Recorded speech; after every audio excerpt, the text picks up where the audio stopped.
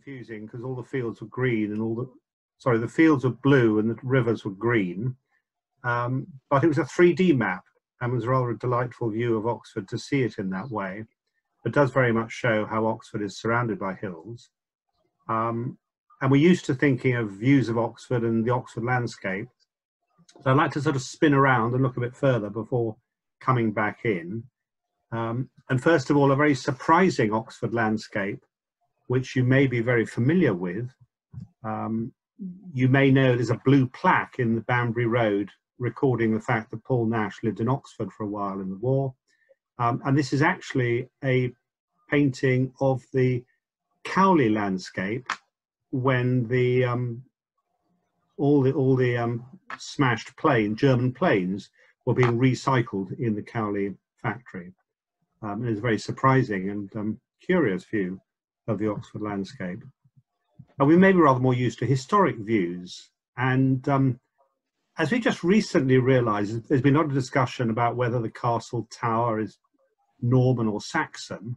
The earliest Oxford seal, produced in 1191, which is the earliest municipal seal in England, does actually show the city with quite a few towers, which is interesting because in 1191 the university didn't exist.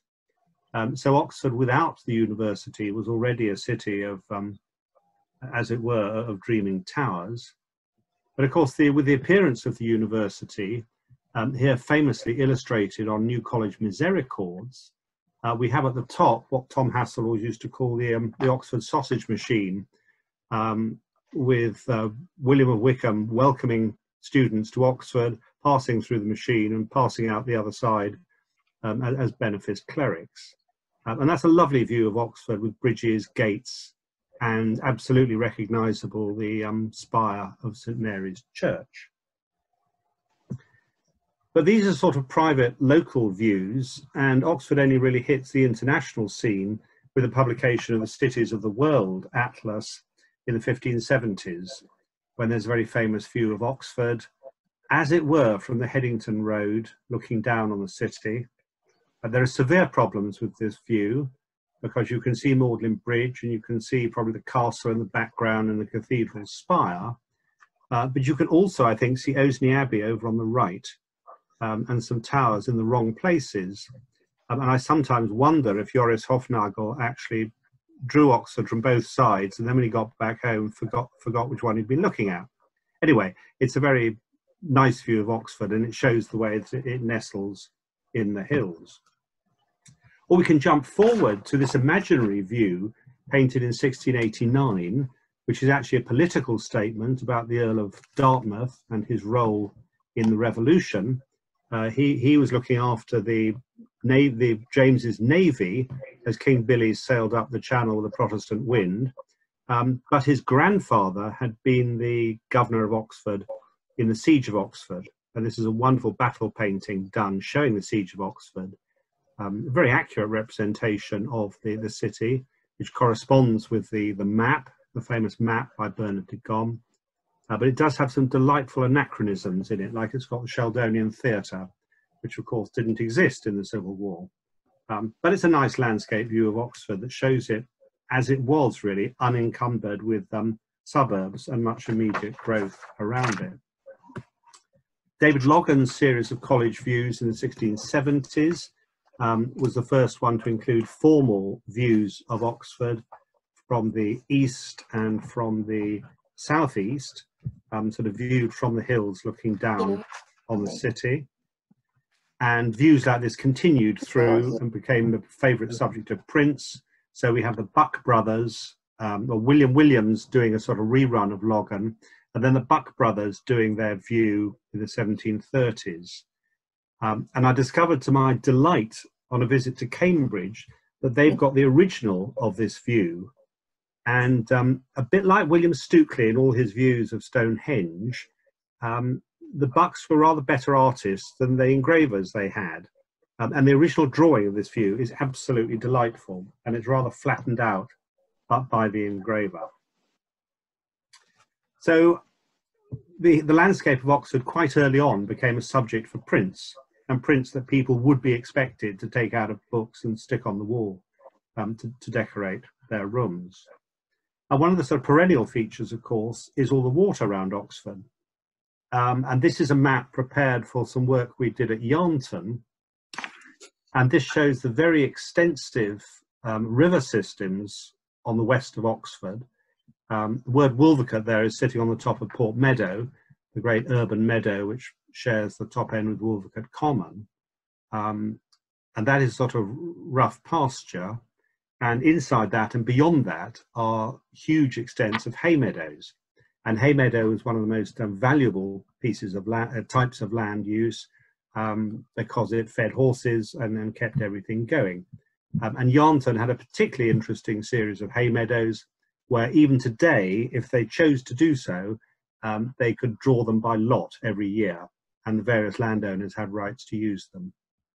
And the origins of that system was one of the things that was discovered in the extensive programme of archaeology at Yarnton.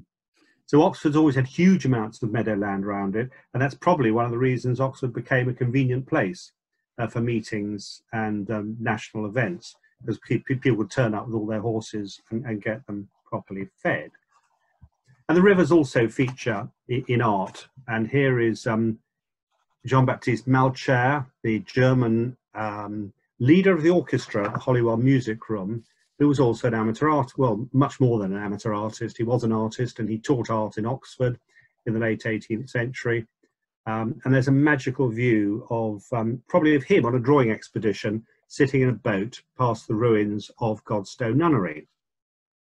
And being Malcher, he's actually more interested in the haystacks than he is in telling us about the archaeology of that tower, which of course is no longer standing.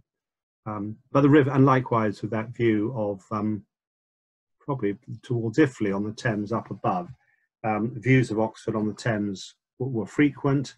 So we have both Turners, the JMW Turner, the great national figure, and our local William Turner, having a go at drawing Folly Bridge and the London Wharf down there, where all the goods came up the river and were offloaded in Oxford.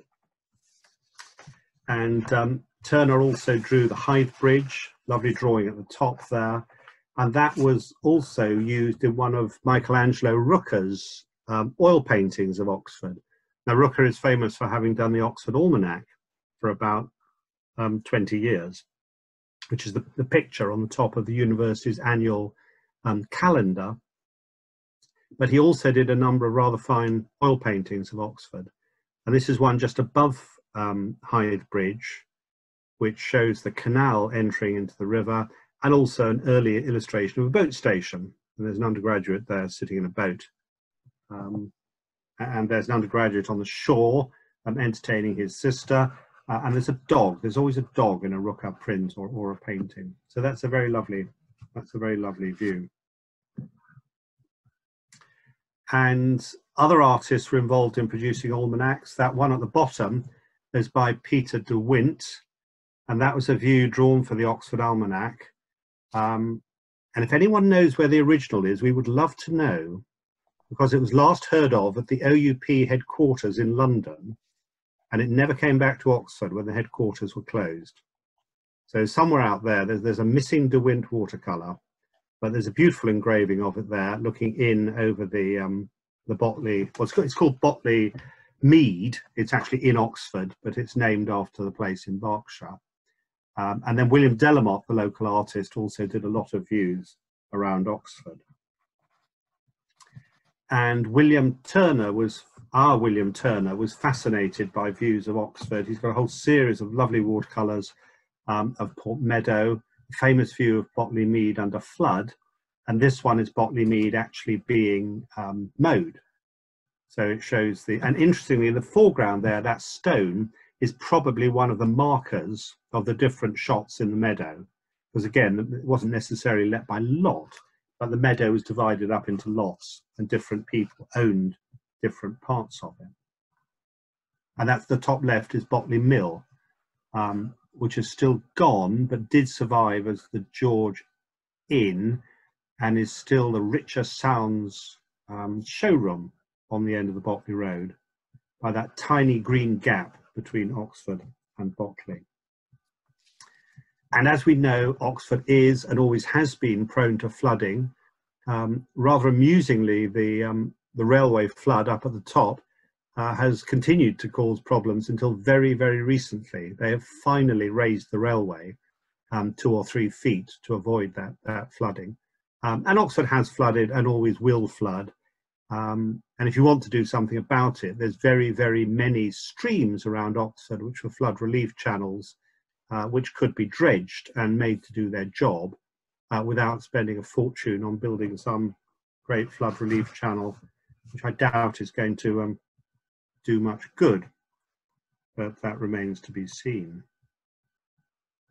So as well as the rivers and the meadows, Oxford, of course, had fields. And by Oxford, I mean the bit between Port Meadow, the Thames, and the Cherwell, because beyond the Thames is Wytham, which is in Berkshire, and beyond the Cherwell are Cowley, Headington, and Marston, which are not in Oxford until quite recently.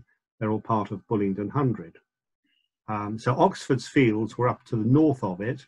Holywell was something slightly different. That was a separate manor belonging to Merton College. But Oxford's fields were up in the north, and there are some views of those fields. Well, in fact, these are fields to the south of Oxford. Rather nice Boydell print of a hay harvest taking place, and you can't see it very clearly in the other print. There is a harvest taking place. There's just an enlargement of it I've put there. A bit like that famous picture in Gloucestershire of all the people at the hay harvest dancing across the fields. There's a little picnic taking place in the field. But the main fields of Oxford itself were in Walton, in North Oxford. And if you flip that map around, we've got St Giles on the left and Wolvercote on the right. So those are the Banbury and Woodstock roads, and the central area of North Oxford, at least as far as Park Town and beyond, is where the open fields of Oxford were. And these were the strip fields, which are described in a survey in the 14th century, were still there at the time of this map in 1769, and were only enclosed in the 1820s. And it was the enclosure that then became the basis of all the streets and developments. But fundamentally, those are the fields of a place called Walton, which was probably a little village down Walton Street, though later on, the people who farmed the fields of North Oxford mostly lived in St Giles, which is why some of those houses have large yards and barns. And Holywell was different. I'd say it belonged to Holywell Manor. It had a much smaller area of open field, and there's a lovely view there of a harvest taking place. And it also included quite an area of parkland, which is grass, just grazing land. And that's what became the university parks. So that the parks actually existed as part of Holywell Manor. And in fact, there were walks laid out in it even before it formally became the university parks. So that's what we have in the immediate environs of Oxford. And if we go out into Oxfordshire, and this is just looking at the the mapping of the bio-landscape of Oxfordshire. There are various mappings of land characterisation, but this one I think is quite useful because this does show the complexity of the Oxfordshire landscape. And we are used to sort of looking down to the Chilterns one way and up to the Cotswolds the other. But there's lots of varieties and bits of upland and bits of riverside. And it really is an incredibly varied county with lots and lots of different types of landscape in it. But a lot of those can be regarded as Oxford landscapes because people visited them, right down to until the invention of the bicycle. Most people took their exercise by walking out of Oxford, and were quite happy to walk 10 or 15 miles to go and look at a Roman pavement or visit a country house. And all the early Oxford guidebooks include places like Ditchley and Blenheim and Newnham.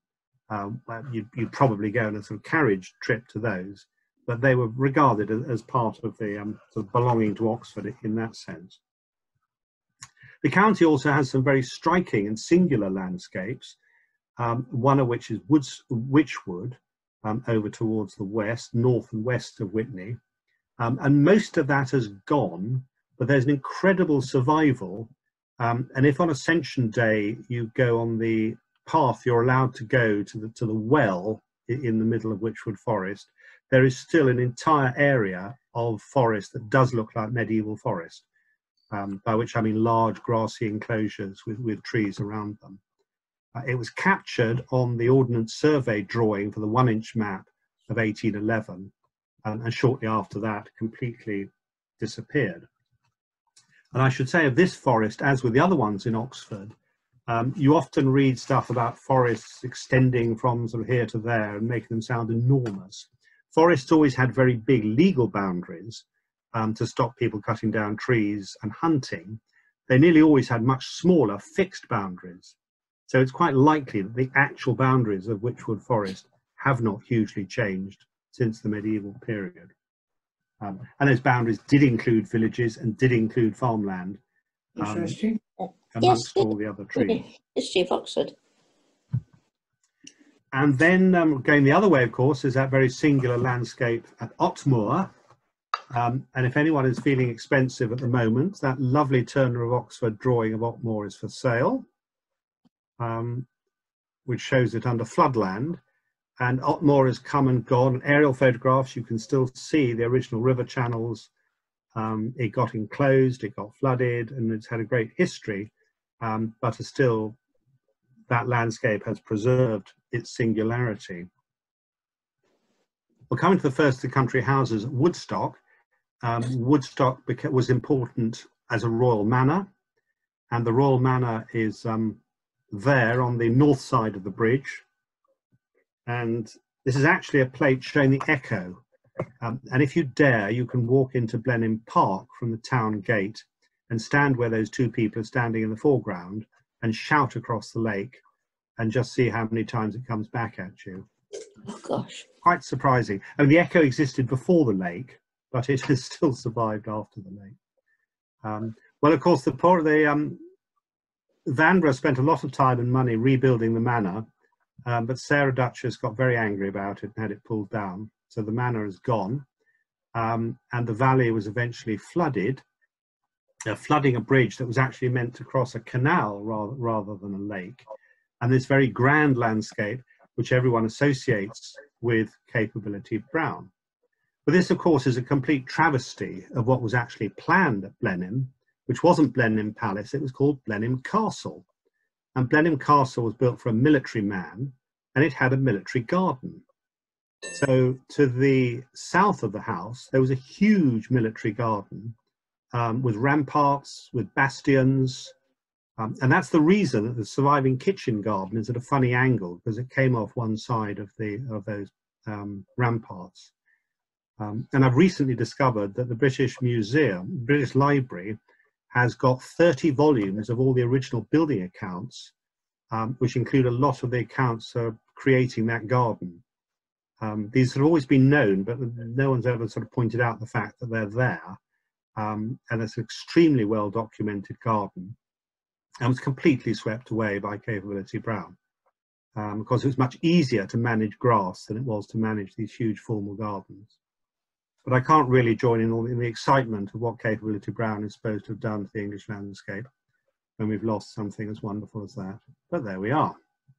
When we come south from Blenheim, we have another couple of oddities, Ensham Heath, a couple of heathlands, a great open area of heathland between villages, which means it can't have been good enough for arable, it can't have been terribly good at producing grazing, so it's a rough area of heath centred there on Ensham Park.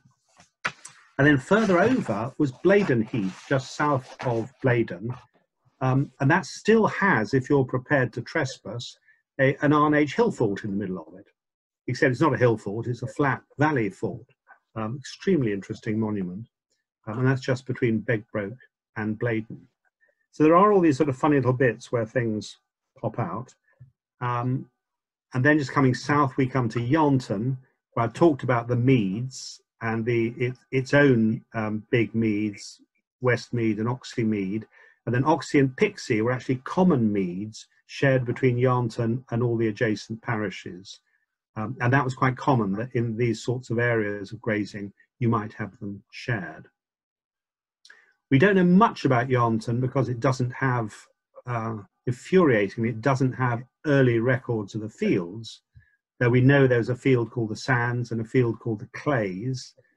And this is particularly disappointing because the archaeology has pointed out some of the likely origins of the field systems in Yarnton, showing that it's likely that these things were happening in the late Saxon period, and the sort of pattern we're used to of open fields may already have existed by then. And Yarnton is a classic sort of open field landscape. You can stand now on the footpath on Frogwell Down, looking over towards the hills, and there's a lovely Varley view of pretty much that same view. So a classic Thames Valley, rather quiet, ordinary landscapes, but with a perfectly pleasant appearance. So if we come into Oxford and start getting on the hills, the sort of most famous one, first of all, is Elsfield, where Mr. Thomas of Thomas Photos famously took this wonderful photograph of enlarging the view of Oxford, which he got in the days before they started building tall buildings. So it's rather a lovely view of Oxford. And it's always been a lovely view of Oxford.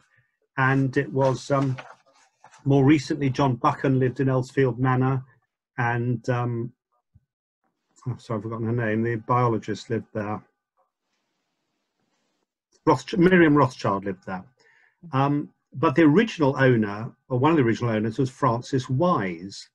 And he was a splendid man who was an antiquary who wrote books about coins. And he had a garden at Elsfield, and there's a little view of it in the bottom left there. And the garden had pyramids and pagodas and Gothic chapels. It was a sort of catch-all garden, had all sorts of things in it, and had a view of Oxford. And he was the first librarian of the Radcliffe Library, what we call the Radcliffe Camera, which didn't actually have any books at that time. And he said that as all the statutes required him to do was to hold the key, he wasn't actually required to admit any readers or buy any books. I think he had rather a jolly time up at Elsfield looking at the view of Oxford and not actually going down to work in his library. And Elsfield, we do know about its fields. There's maps there that tell us the field systems around it. And somewhere in the bottom right of Elsfield is a huge Roman villa that was dug up in the 19th century and has rather been forgotten ever since. And it is there on the bounds of Elsfield and Barton. And of course, with all the modern developments around there, this hill is beginning to be encroached on, but it still does have views of Oxford. And some of the worst tall buildings have been disappearing. So the big biochemistry building, which used to ruin that view, has gone. Though, of course, nothing can be done about the John Radcliffe Hospital, apart from painting it blue and green, which is what I would do if I was in charge. But there we are. So we swing round from Elsfield towards Headington, and Headington has the road coming into Oxford that people are very familiar with. It's got South Park, which was preserved by the Morrill family and eventually given by the Pilgrim Trust to the Preservation Trust, who then gave it to the city. And at the top of Headington Hill was Pullen's Tree. And Josiah Pullin used to walk up to the tree and walk down again. I think he stopped at the pub halfway down the hill, but that was his exercise. And this has always been a famous view of Oxford, and J.M.W. Turner did it for one of the Almanac views. And the road was it was Cheney Lane that then so Cheney Lane came at an angle and then became Headington Hill. But it did come down through a steep ravine. And there's that pub halfway up the hill at the bottom. Now, Headington's a bit difficult to follow, but the enclosure award for Headington, for each area of enclosed land, tells you which field it was in. So on this incredibly confusing drawing, I've got Headington Field at the top, which is where the main field was, and then South Field at the bottom, and South Park on the left. And South Park was also a field because it's got ridge and furrow in it. So those marked in yellow are where the open fields of Headington were. But then the big bit in the middle where the Churchill Hospital is, which is in brown on my original map, is part of a whole ring of common land surrounding Shotover. So that carried on at the top towards the A40, came down by the Churchill Hospital, and then swung round to Cowley, where it becomes Bullingdon Green. In fact, I think the whole thing was Bullingdon Green. There's huge extent of rough land surrounding Shotover. And that in the Churchill Hospital area was the centre of the Oxford Roman pottery industry. And not clearly shown on the map is the Roman road coming south. The Roman road from Alchester to Dorchester passed by this. And so that rough land was where the clay came from that produced all those pots. And there's South Park, and there's a little view of South Park in the snow there, just showing up the ridge and furrow. So that was part of the open fields of Headington. And depending on how many trees there are, and the city loves planting trees in the foreground of views. You have to move quite a way down the hill before you can get this view, but you can get a lovely panorama of all the towers and spires. And there is a Turner view of the South Park view at an earlier period. Out on Bullingdon Green, I say, is a very large extent that started in Cowley, went right up out to Horsepath, went right round to Headington, and it's where the young bloods carried out their sport. So it's where people went riding and playing cricket, and gave its name to the famous Bullingdon Club, whose members have been causing such havoc in this country over the last 15 years. There they are sitting on the steps. So the Bullingdon Club originates on Bullingdon Green, which is part of this very large extent of open, rough, common land. So that came down towards Oxford onto Cowley Common and Cowley Marsh, extending down through Cowley Fields. And so in fact, where the road turns off to Cowley Marsh now is the beginning of that, and that's where you went up and out into this great area of common land. And there's a magical view of it by William Turner, looking down Cowley Marsh, and Oxford is just over to the right behind those trees. And Turner loved drawing these views with sort of flocks of sheep in them. So that's so in the distance we've got Cowley Fields, but this up on top is all open grazing in Cowley Marsh. Coming around the corner to Iffley, the picture is slightly different because this is the latest publication which came out this week, the Archaeology of East Oxford, which is a marvellous report on this great community archaeology project that covered many aspects of East Oxford. And one of the things it does is look at field names. So I talked about the Headington fields, but this map shows the Cowley fields, and as individual fields whose names are known, and the area of the Littlemore fields, because Cowley has got some early estate maps. There's a Christchurch map, there's a wonderful Corpus Christi map, which famously only shows the strips that the college owns. So most of the map is white with little coloured strips on it. So what this shows is we can see the layout of all those fields, but the one thing we can't see is the layout of the Iffley fields, because there isn't a pre-enclosure mapping of the fields of Iffley.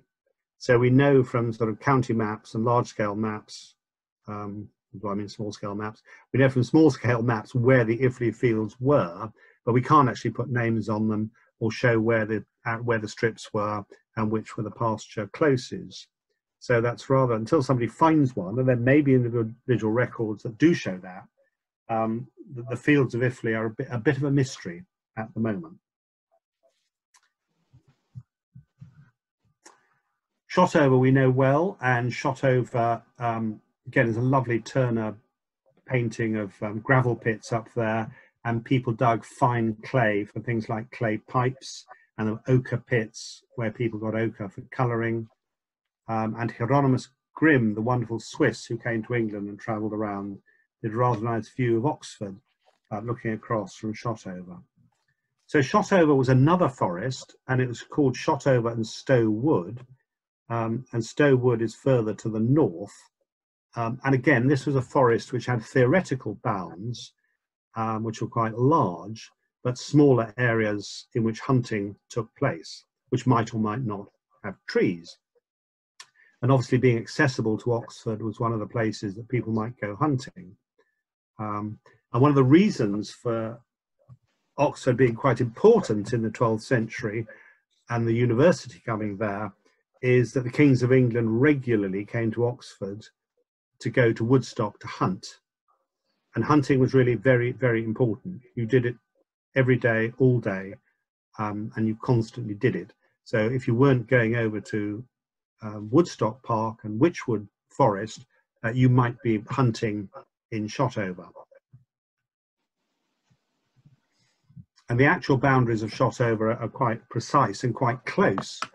And as you'll know, if you've gone up there, the old London Road runs right over the top of Shotover.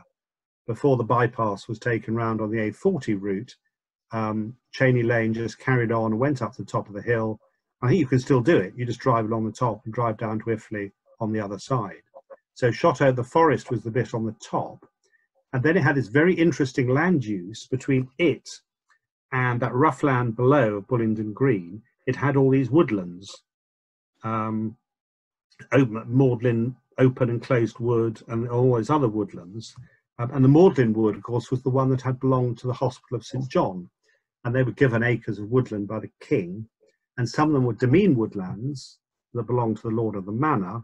And the open woodlands were ones where people could go and take firewood. And it's one of the big issues about the history of medieval towns is where they got their firewood from. And recently, we've had people at Oxford Archaeology looking at the charcoal from sites, and they've discovered there's a changeover in the late medieval period to beechwood charcoal.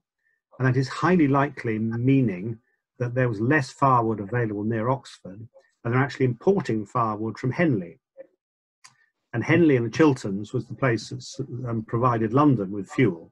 So there were boats going up and down the Thames all the time from Henley delivering fuel to London. And some of those must have been coming back up the river towards Oxford. So even Shotover has got quite a complex land use of sort of forest in the middle, woodlands around it, ring of woodlands around it, and then this ring of common land beyond that. And what is really interesting, if you read Druce, the botanist who wrote the botany of Oxfordshire, and then wrote the chapter in the Victoria County History on forestry, which was published several years after his death. So I think it's published in the 1930s, but it was written in about 1910. And he says in his childhood, there weren't any trees on Shotover. So that's quite astonishing. Something we think of as a forest that we expect to be covered with trees, and it's got plenty of trees on it now, was very much a sort of acid heathland.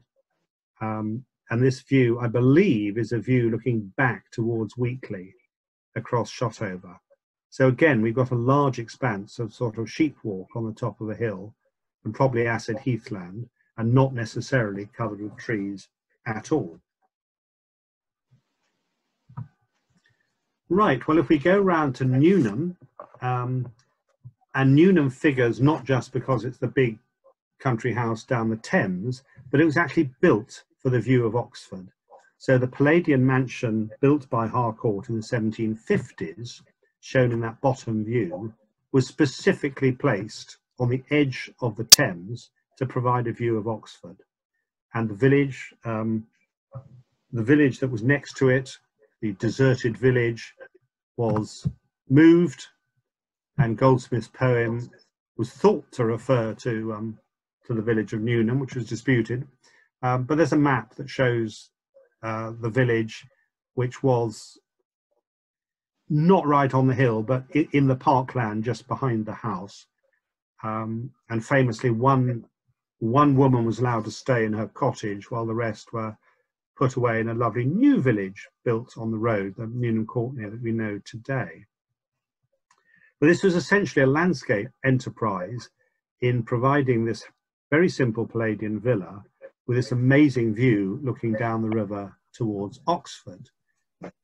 Later on, A church was built in the 1770s, and the original landscape was amplified by the works of Capability Brown in setting out walks along the top of that ridge looking towards Oxford. And as late as 1789, the Carfax conduit was taken down because it was got in the way of the traffic at Carfax and was rebuilt at Newnham. So it's an incredibly important landscape, which has a further phase of having a very, very important picturesque flower garden created in the later 18th century. So it's a very complex, really important landscape. And but it was there because of its view of Oxford. And these are two views by Paul Sandby. And Sandby was a friend of the family and went there and helped them to draw. Lord Harcourt was something of an artist who did etching. And this is the Sandby view of the house looking up the river. And a version of that ends up on ceramics. There's a design called Newnham and Wild Rose, which shows the house on top of a hill with a boat in the river. And the other one is the designed view looking down the Thames towards Oxford. A Thames which doesn't have any pylons, doesn't have any gravel pits that have had tree planting in them, but just a winding river looking down towards Oxford. And this was what was shown by Farrington in his views done for Boydell's History of the Thames. And there's a view, nearer view in the top there, but the view at the bottom is the Newnham view, and that's looking from just in front of the house, past the trees that don't obscure the view, looking down the river towards Oxford. And it's rather amusing that the original watercolour that Ashmolean has got doesn't really emphasise Oxford. I've got the pencil version, which is preparatory for the engraving, which shows Oxford a little more clearly. And by the time it's got to the engraving, the spires of Oxford are showing very clearly in the background, but they were always there to be seen. If you go to Newnham, it's something of a disappointment, because that wonderful church was built with a great north porch, which is blank, but it's got a seat in it. And the reason that north pediment was built was you sat in the marble seat looking at the view of Oxford. You can't see it. If you can see anything, it's pylons. Down the hill is the modern Lord Harcourt's garden, but right in front of you is a huge Wellingtonia that would have been planted in the 1860s, which totally obscures the view. And even if you did remove all those trees in the garden, somewhere round about Sainsbury's on Hayford Hill, someone has planted a huge swathe of poplar trees going all the way down the hill to the river. And that's what finally removes the view of Oxford. So here's an incredible, marvellous 18th century planned view of Oxford that has been completely destroyed by pylons and tree planting. And it's only the greatest difficulty that you can actually see Oxford from Newnham. You have to walk sideways past all the trees and come out the other side. Then we pop back across the river, and a bit nearer Oxford, we come to Bagley Wood. But this is quite an interesting early case of sort of concern about the countryside, because Bagley Wood, like Shotover, was a place people went to walk. And at some point in the 1820s, I think, St John's College closed it off. And there's huge complaints in guidebooks about how the college has cruelly closed off this wonderful bit of countryside. It is rather more accessible now, and the college lets people in. But the woodland, although it's been used for a lot of research on bird life and other natural forms, does not still have the ancient woodland that it did have, except perhaps in small parts. And Bagley Wood is, of course, the wood, it's an Abingdon Abbey wood, and it's in Radley, it's part of Radley. And in fact, the Preservation Trust at the moment is being offered the north tip of it, which is rather interesting, next to some other land it has in Hinksey. But Bagley Wood may also be another source of firewood for Oxford as much as Abingdon. Then when we come north, we come past all the Hinkseys, South Hinksey and North Hinksey. And the first view we come to is Turner's famous view that he painted to be engraved by Mr. Wyatt, the print seller. And Turner, of course, wasn't famous for his paintings. Turner was famous for the prints that were made from his paintings. And that's what people knew Turner from, not from his watercolours and not from his original oil paintings. And Turner knew this view from being a young man because his uncle lived at Sunningwell. And when you come from Sunningwell to Oxford, you come on the old Abingdon Road, you turn the corner, and if you clamber over the hedge, this is the view you get. So this is a view looking down one of those dry valleys towards Oxford and towards the spires. And it was very famous. It was produced as a print and was a very famous view. If you go and look for it, you have rather an interesting experience because the way to find views of Oxford is to follow Tom Tower. And because Tom Tower is forward of all the other spires, by parallax, it moves quite quickly across the scene. So if you go into that field, you can move from the left and to the right until Tom Tower is just to the left of All Saints Church. And then to get the horizon, you move up and down the hill until you get into the right place. And they have very kindly, in the planting they've recently done in this field, they've very kindly left a gap for what they believe is the view of Oxford that Turner drew. But in fact, they haven't done their homework properly. And if you do find Turner's view, there are tree planting in front of it. So someone's actually spent money in a fond belief they're planting wonderful trees in the Oxford landscape, and they're actually obscuring one of its most famous views. And then we go further north, and Turner did a lovely view from the Hinksey Conduit House, and that you can still go and see. It's a scheduled monument with some rather strange opening hours, but you can get to that and almost get something of the view from Oxford over the bypass. The best place to go actually is the golf club. And if you haven't been to the golf club, do go to the golf club because you're welcome to go there and walk in its woods. And there are a tremendous series of Oxford views from its car parks. And as you advance, they're quite lengthy. And as you advance through the car park, the views change all the time. So there are some thrilling views there. And of course, everyone has drawn this view, and there's Turner of Oxford one. And then this wonderful one by Russell Flint. Now, we all think of Russell Flint as sort of painting Spanish ladies in tedious quantities and endless prints of dancing ladies. But he was a perfectly good artist and did this magical view of Oxford from Chilswell Farm, which was done for an illustrated Matthew Arnold back in the 1930s, I think. And I'd love to know where the original of that is, because there's only this one reproduction of it in the book. But it is a very glorious view of Oxford. And then the next thing we come to is Boars Hill.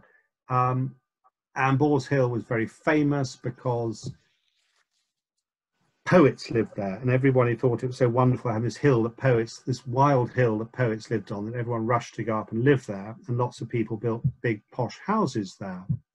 And there's the famous Dirk Bogarde film Accident, which is located on Boars Hill. And Lord Berkeley built his house there, and I believe that his tower on his house must have been actually built as a prospect tower to see the view of Oxford. And famously, the view of his golf club was one of the first purchases by the Oxford Preservation Trust to preserve a very famous view of Oxford, which still is magical. You stand there and the sun passes across, and 1 second it's grey and the next minute it's gleaming sunshine. And there's not only the stone seat at the top, there's a Gilbert Murray seat in a little copse a little way down the hill. Now, these Boars Hill views were written about by Matthew Arnold, who wrote poems about walking round Oxford. And in his Scholar Gypsy, the Scholar Gypsy, who was once a scholar, walks the Berkshire Ridgeway, looking down on the Oxford he knew, and looking down at the dreaming spires and the lights in Christchurch Hall. And he looks across the hill to the stripling Thames at Bablock Hythe, and looks down to the Berkshire Downs. The Gypsy has extensive views across this landscape. And Henry Taunt very helpfully provided a guidebook photographic illustrations. So you could do a sort of Matthew Arnold walk with Taunt's illustrations and visit all these places. He then wrote another poem, Thyrsis, which commemorated the death of his great friend Arthur Hugh Clough in the 1860s, with whom he had walked the hills. And so he has the famous description of walking up that track by Chilswell Farm, which is one of these dry valleys that goes up the hill, and the signal elm on the top of the hill they walk towards, and looking down on the sweet city with her dreaming spires. The elm has recently been purchased by the, and its field has been purchased by the Preservation Trust, but it's not actually an elm, it's an oak tree. And the reason it was a signal elm, it was the only tree that was there, because there weren't trees on the top of Boars Hill, it's heathland. And this bit of the Ordnance Survey map shows Boars Hill as the common land of Wootton. So Wootton was down in the valley, and you came up to the top of the hill, and there was heathland, which was later divided up between all the farms. When it was enclosed, it was divided into large areas between all the farms. And again, if we go back to to Taunt's photographs, you can see that quite a lot of the top of Boars Hill was indeed acid heathland and wasn't covered in trees, but was open heath. And because of the poets living there and because of people wanting to live there, everyone was buying up land to build houses. And Arthur Evans, who had his own house on Boars Hill, was very concerned about the loss of the views. And so he built Jarn Mound. He also built an ecological garden, which is extremely interesting, with different little ecosystems in it, which is now completely dilapidated. But the idea of Jarn Mound was that with all these houses and gardens appearing, you could still look at the Dreaming Spires, you could still look at the Stripling Thames at Bablock Hythe, and you could still look over to the White Horse. And in fact, there was, and there's a replica now, there was a brass plate on top of Jarn Mound, which allowed you to look at all these views. Well, that's all very wonderful, but as people grew trees in their gardens, and the heath, the Jarn Heath, which belongs to the Preservation Trust, has all grown up. That is the view at the top of the Dreaming Spires. That is the view at the bottom of the Stripling Thames at Bablock Hythe. The views have been totally destroyed by uncontrolled tree growth, and cannot be restored without fairly... So this is even when you go to the top of Jarn Mound to look at the views, they are obscured by tree growth. And you'd have to persuade a lot of uncomfortable people that they really ought to take down that nasty fir tree in their garden and cut the tops off the next 3 trees to bring back that view of the Dreaming Spires. And likewise at Cumnor, and this is just an extract from John Hanson's wonderful history of the Cumnor landscape, where he reconstructed it over the centuries. And again, Cumnor Heath, the whole of the top of Cumnor Hill was a heath. There at the bottom, you have Matthew Arnold's, the Taunt photograph of what Matthew Arnold talks about, of the little clump of pine trees on top of Cumnor Hill, Cumnor Hurst. And there at the top it is today, covered in woodland. Although there is, they have got cattle in there at the moment, so there's an attempt to get some of that back to heathland. So Arnold's landscape of the lonely tree against the sky and the fir-topped Hurst of Cumnor have both completely disappeared, along with those views from Wytham and Shotover. Sorry, Newnham and Shotover. And then finally Wytham, which is in a class of its own, where it belongs to the university and it's a sort of huge open laboratory, to which everyone has access now by requesting permission, which still has lovely views of Oxford across the grounds of the Abbey, and a parkland that was given by the Fennell family to the university specifically to preserve it in memory of their daughter.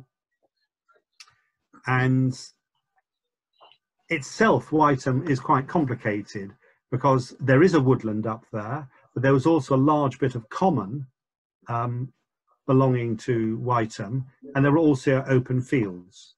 So a large part of Wytham, the fields actually went from the Abbey right up the hill, and then there was common land of Wytham and Cumnor, and then going round to Radnor Common on the other side. So there's a huge area of common land, most of which is now covered in trees. So Wytham Woods are a fascinating mix of bits of ancient woodland and bits of regrowth on common land, and probably some growth on open fields as well, which really summarises the whole, the sort of changes that have taken place, even with sort of totally benign ownership there. So that is a sort of rapid dance around the landscapes of Oxford. They are fascinating. They're enjoyable, even if you don't know their history. I think they become even more enjoyable if you do know something of their history. And just finally to say, one of the most astonishing things about Oxford itself, it has almost no footpaths. This is a copy of the CPRE 1920s map, and there's hardly a single footpath in the city of Oxford. It's quite astonishing. I can't imagine why, but they don't exist. So what Oxford needs, it needs a few more footpaths, it needs rather fewer trees, it needs very many fewer pylons, and there are still just one or two tall buildings that I'd be rather happy to see disappear. And there you are. Thank you very much. Well, thank you, Julian, for a wonderful tour of Oxford. Even iconoclastic of trees. I now totally see your point about that. And you've really given us a very rich picture of what there is to see. I felt like sort of rushing out straight away and going for a very long walk to look at some of this. It's very inspiring in that way, and I'm sure will help us through the days of autumn and any potential further restrictions. But we can all go out for rather solitary walks and explore this amazing landscape, which is, as you say, extremely varied and very complex. Now, nobody has sent me a question for you on chat. I'm very happy to answer any questions. If anyone would like to ask Julian a question, don't unmute yourselves all at once, but if anyone's got a burning question for Julian, now is the time to ask him in person.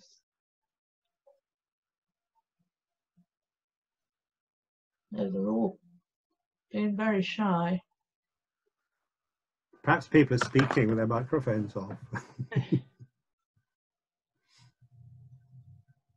Anyone would like to ask Julian a question, you have to unmute yourselves.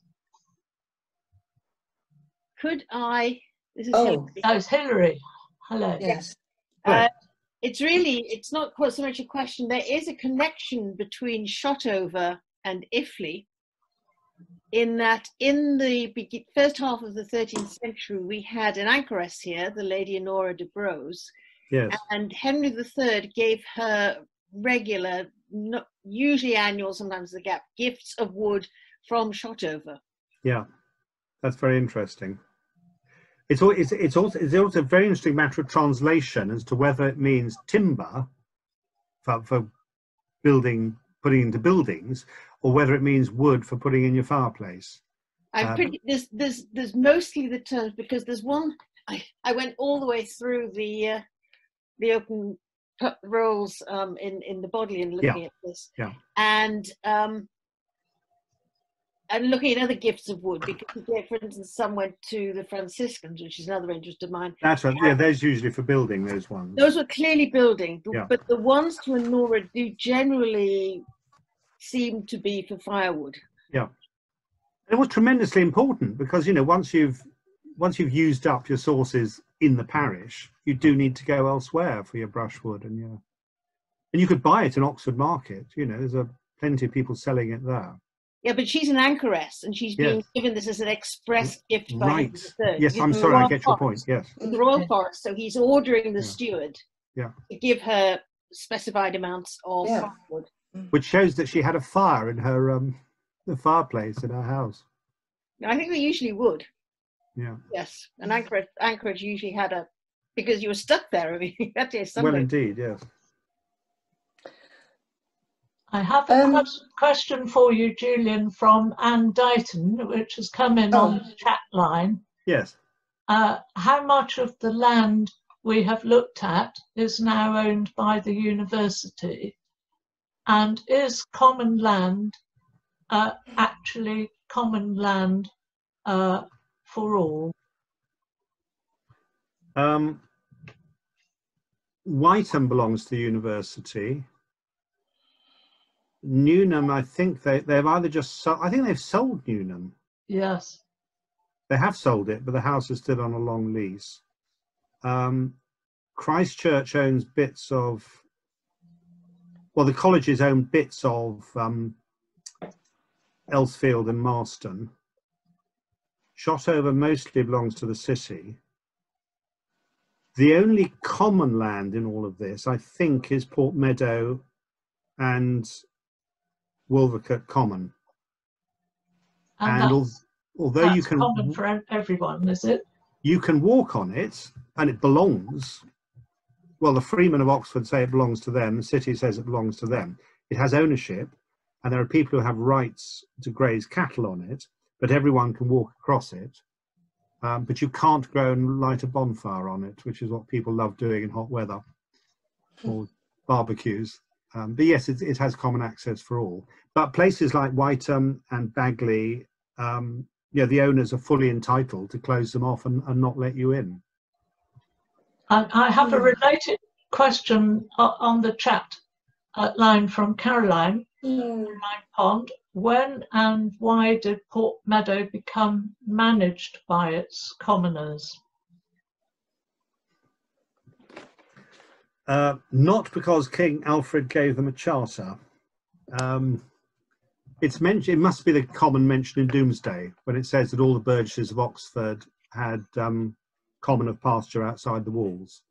So it is likely to go right back to the origins of Oxford, when the burgesses probably had their own land in the fields. They certainly had Burgess Mead where they could grow their grass, and they were then, at some very early stage, they were given the grazing on Port Meadow.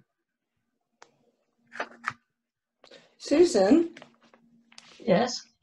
Could I put a question? Yes, indeed. It's about a name, actually. It's about the name of Cowley. I believe it's Cufa's Lee. Is that correct? I think in that's which correct. case, who is Cufa? Just one of those things. Middle to late Saxons who gives his name to a village. Yes, he's a Saxon landowner, isn't he? Yes. There's a mural about him in the Temple Cowley shopping centre. Yes. Which sets out a little bit of this history. And we used to take our cat to a vet, whose clinic was called Cufa's Lee. Oh, right. But alas, the clinic has since been demolished, and we've had to find another vet. But I think that's right. He's a Saxon figure of some significance in Cowley, isn't he? Because the other thing you've got a grove field name, haven't you, in Iffley? And there's a number of groves around Oxford. There's a Binsey Grove, there's a Medley Grove, there's E Grove down at the bottom of the Abingdon Road. And I think there are a series of little very often wet woodlands. Whether your grove is Grove House on Iffley Turn, is that right, what you're yes. thinking of? Yes. And these are sort of curious small patches of woodland that survived in the urban context.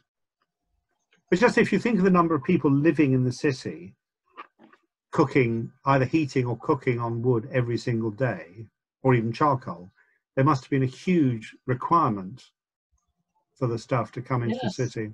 Yeah. indeed.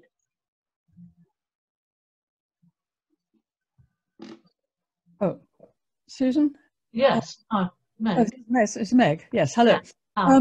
On the subject of firewood, James of Spain, who is recognised as one of the co-founders of Oriel, received gifts from Edward I between 1281 and 1291 of fuel and bucks and does from royal forests, including Shotover, Brill, Witchwood and Burnwood. Yes. Did you have to go and get it, or was it delivered? I think it must have been delivered to him, because he lived in a, he was granted a big house by Eleanor called Yes. La Oriole. Yes. And which of course eventually became absorbed into Oriel College. Yes, indeed. Yes. But it's very interesting. Someone did research on the Verney family in the 18th, well, yes, the 18th century. And it's extraordinary how late gifts of deer survived as a way of, helping your political friends and spurning your enemies. Yes. And it's very important to whom you gave gifts of deer.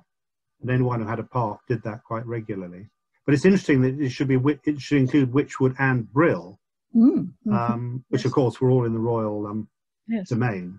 And he was also awarded a lot of deer for his graduation in 1291. He was very much favoured by Edward and Eleanor, and he was, I find out that he was an illegitimate son of a younger brother of Alfonso the Wise, which Jeremy Catto didn't know. Oh, that's very interesting. You mean that's not in the college history? No, I told Jeremy, and right, yes, he didn't put it in. That's very, very interesting. Thank you. Well, I can tell you more about that if you're interested. I am interested. Yes. Well, perhaps we can exchange emails. Yes. Yeah, indeed.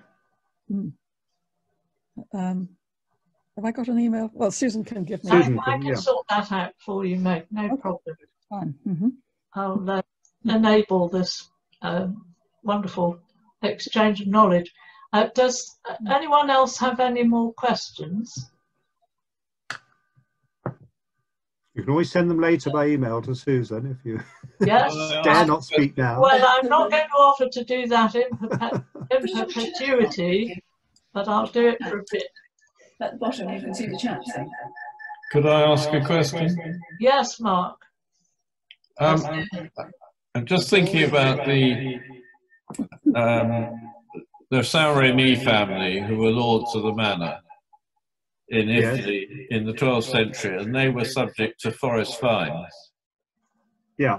Would they likely have been hunting or the king claimed to hunting at Shotover, do you think? Why is there an echo? They might have owned dogs that hadn't had their toes clipped, or they might have cut down trees, which would have affected the sort of general amount of tree growth. So there's control over both those things, over tree cutting, tree felling, and ownership of dogs. So you could break the forest law without actually ever going into the forest and poaching, as it were. Having said which, it's entirely likely they did go poaching in the forest. Yes. Because if the king wasn't there, who was going to stop them? Yes. Thank you.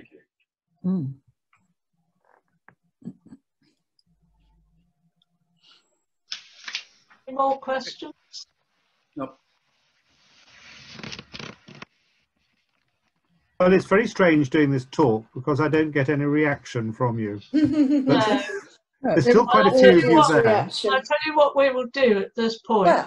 We will all unmute ourselves and give Julian a great big round of applause. Yes. Thank you very much for a great talk. Thank you, Julian. Well, thank you very much for staying there. So that's... Well, it's been very edifying indeed. And I mean, it obviously is the sort of tip of the iceberg of a great iceberg of research that you've put into this.